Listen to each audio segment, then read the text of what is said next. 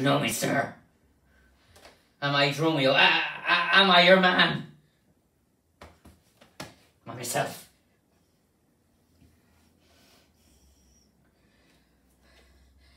I am a woman's man, sir, and besides myself, very besides myself, there is one who claims me, one who haunts me, one who will have me. I marry such a claim as you would put to your horse, that she would have me as a beast. Not that I being a beast she would have me, but that she being a very beastly creature lays claim to me.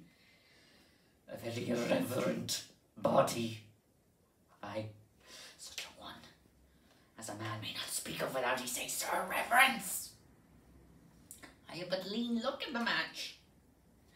And yet she's a wondrous fat marriage. Marry, sir, she is the kitchen wench and all grease. And I know not what use to make of her, but to make a lamp of her and run from her by her own light. I warrant her rags and the tallow in them will burn a Poland winter. If she lives till doomsday, she'll burn a week longer than the whole world.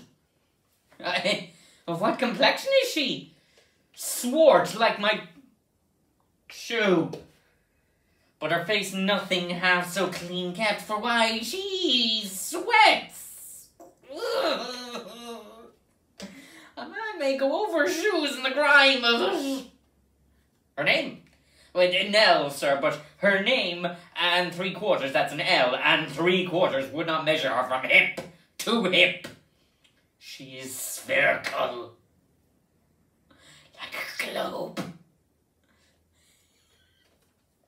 I could find out countries in her. In what part of her body stands Ireland? In her buttocks. I found it out by the bogs. And where's Scotland? I found it by the Baroness, hard in the palm of her hand. Where France? In her forehead. Ready to make war against her there. Where England?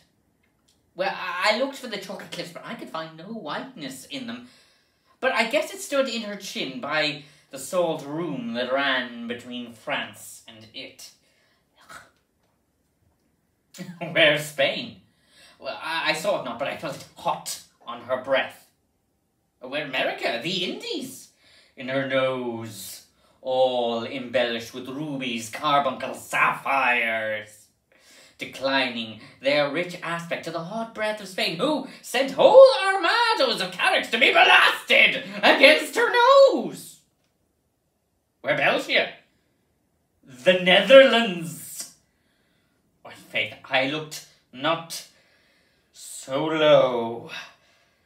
And to conclude, this drudge or diviner laid claim to me, called me Dromio, swore I was assured to her, told me what privy marks I had about me, as to the mark on my shoulder, the great mole on my neck, the great wart on my left elbow, that I am made ran from her as a witch. And I think if my chest had not been made of faith, and my heart of steel, she'd have transformed me into a curdled dog. And made me turn in the wheel. As from a bear, a man would run for life, so fly I from she that would be my wife.